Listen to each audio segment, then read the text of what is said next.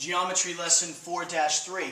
Continuing our work with congruent triangles, we have two different situations that allow us to determine whether or not we are going to have congruent triangles. Our first one is known as the side-side-side congruency postulate, referred to it as SSS. If three sides of one triangle are congruent to three sides of a second triangle, then the two triangles are going to be congruent. In other words, if you see a diagram where there's one side that matches up with another one that matches up with another one, and a third side that matches up with a third side, they are going to be exactly the same. There's no way around it.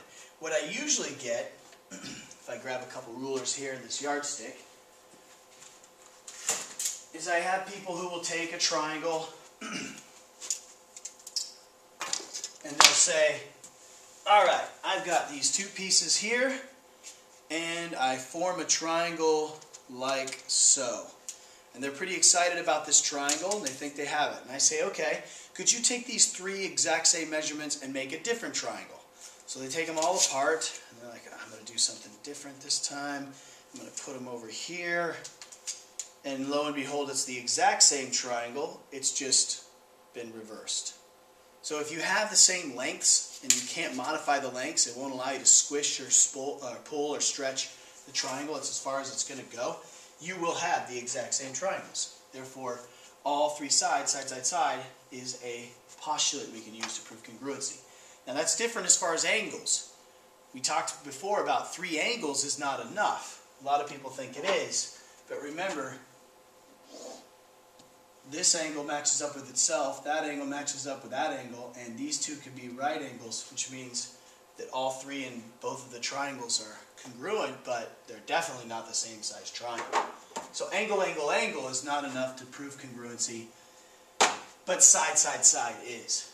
And one more, for right now, is the side, angle, side. Now what's important about the side, angle, side is the two sides and the angle between them. The angle between the two sides. If those are congruent to another triangle that has two angles and a side between them, then you'll have your side, angle, side.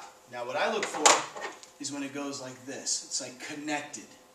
Side, angle, side. Side, angle, side. Side, angle, side. Side, angle, side. It's connected in one corner. The two angles, and the two sides are forming the angle we're talking about. The angle is in between the sides.